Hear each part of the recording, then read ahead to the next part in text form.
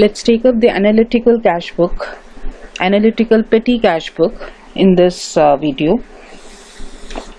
In my last video, I had shown you how to prepare the simple petty cash book. Now let's see what is the difference between a simple petty cash book and an analytical petty cash book, and how to prepare this analytical petty cash book. First of all, analytical petty cash book, again it has got two sides. One side, that is the left side, is for recording the receipts. The receipts is basically the payments for the receipt for the petty cash which is received from the main cashier, and whatever payments are being made, that is recorded on the right hand side, right? The basic difference here is in the analytical cash book, we have separate columns for separate items, right? For a particular item, let's say stationery, one separate column will be given. So whatever expenses relating to stationery is there, that will be put in that stationery column.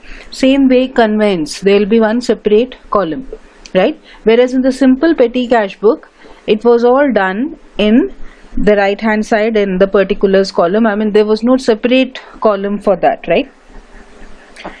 So basically here again there are two columns. I would put it this way: the left hand side is for recording the receipts from the main cashier, right? And the right hand side has got separate columns for particular items like stationery, all the petty cash items, right? Stationery, conveyance, cartage, let's say postage,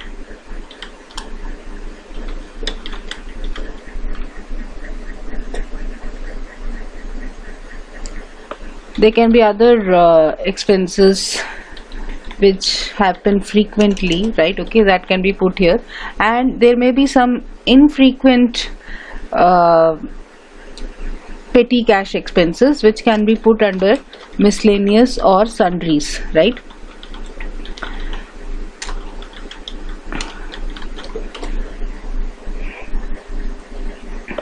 Now I'll show you the format of an analytical petty cash book.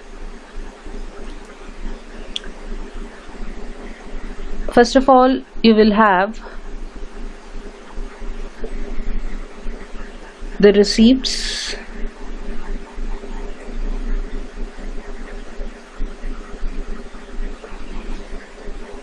and then okay, I'll put down the columns first.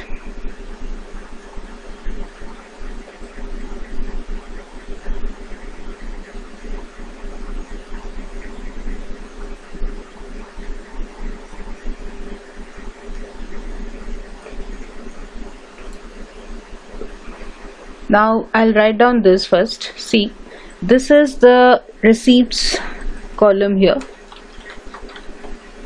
the first one, and the second one is date. Here I have voucher number, right?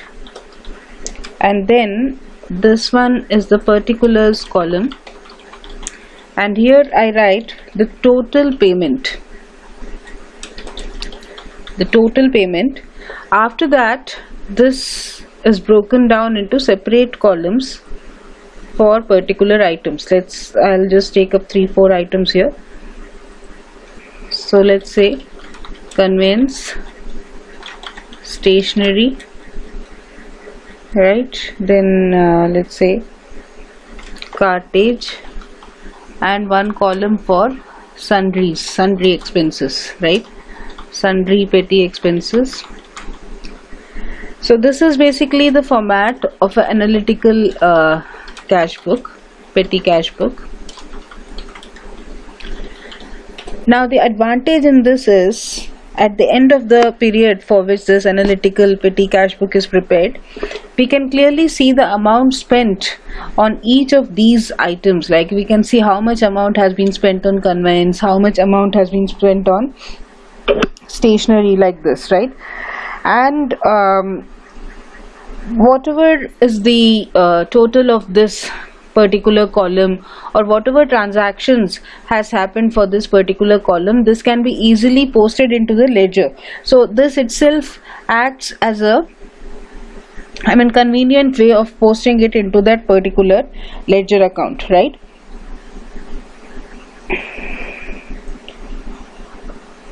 And basically the main difference between a petty cash book, simple petty cash book, and analytical petty cash book that you should remember is that we call this as analysis columns, right?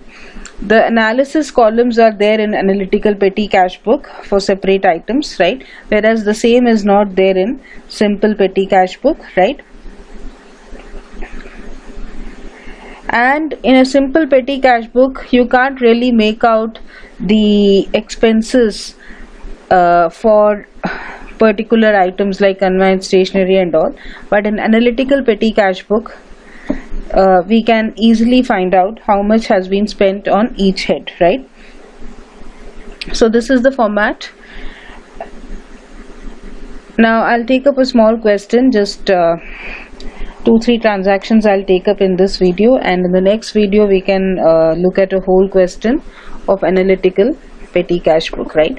So first of all, let's say if I have something like this, received rupees 5,000 for petty cash expenses, right?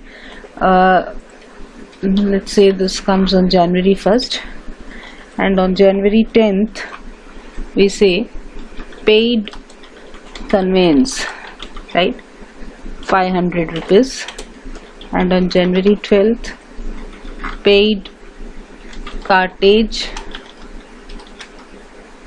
200 rupees, and let's say January 14th again paid conveyance 200 rupees, and January 19th spent on repairs of minor repairs of furniture, right, 1,000 rupees, right? And let's say January 25th paid cartage once again 400.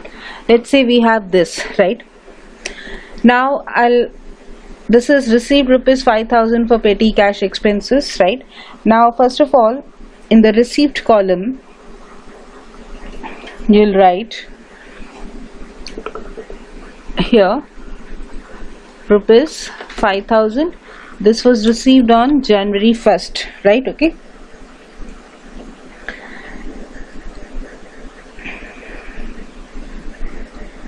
This is basically to cash account, it will be, because you are receiving cash here, right? And then now we have these things. Paid conveyance on January 10th. So first of all, put the date January 10th. Now it is a payment here, so you will write by conveyance, right?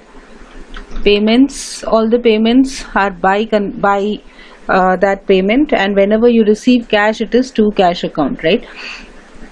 Here first of all you will write the total payment, fine. So whatever is the total payment, 500 rupees, that will come here, and after that it will also be put in the appropriate column, fine. Same way you have January 12th paid cartage, so here you will put down the date January 12th, you will write here by cartage, right? Whatever is the amount, 200. So in cartage you will have 200, right? Now see, I have paid conveyance once again 200, right? So here the date was January 14th. So here I'll write January 14th. By conveyance, once again, amount, total amount is this 200, and here it will come in this conveyance column, right? Spent on repairs of furniture. Now in this case, let's assume that repairs of furniture is not a recurring item, so it happens very rarely, right? Okay, so here I'll put it as by sundries. By repairs you can write, and you can put it in sundries, right?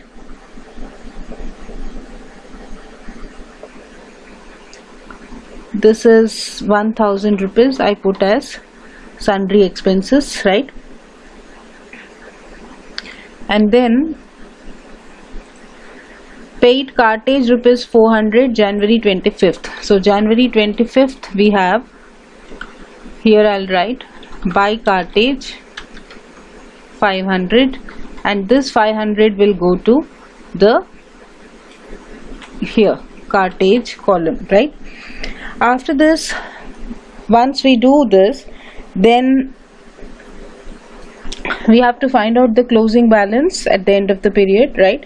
So all these are totaled, fine. So basically you first of all have to total all this. So it's 500 here, it's not much actually, 500, 200, 700 plus 200, 900. Here it is 1400, here it is 700, right? Here it is 700 once again, and I have not put 1000 here in repairs, so I'll put that. So it becomes 2400 actually. It's 2400, and here it will be 1000. Now the total of this receipt side is how much? The total of the receipt side is 5000 rupees, right? Now the balance carried down will be written here, that is 5000 minus 2400, right? So that is 2600, fine. So 2600 is the balance carried down. Next month this balance carried down, or in the next fortnight, whatever is the frequency for giving the petty cash, this will become the opening balance, and whatever has been spent, that is 2400, that will be reimbursed to the petty cashier, so that his opening balance comes to rupees 5000, right? So this is the format of an analytical petty cash book. The columns here depends on the type of expenses the company has, right? So for different firms, the columns can be different, and there may be some columns which happen like repairs and all, which happen very frequently in one firm, whereas in the other firm it is not that frequent. So the other firm will put that in sundry expenses. They can even have a separate column for repairs if they want, right? So this is the way to prepare an analytical cash book. With that, I'll come to the end of this session. Bye.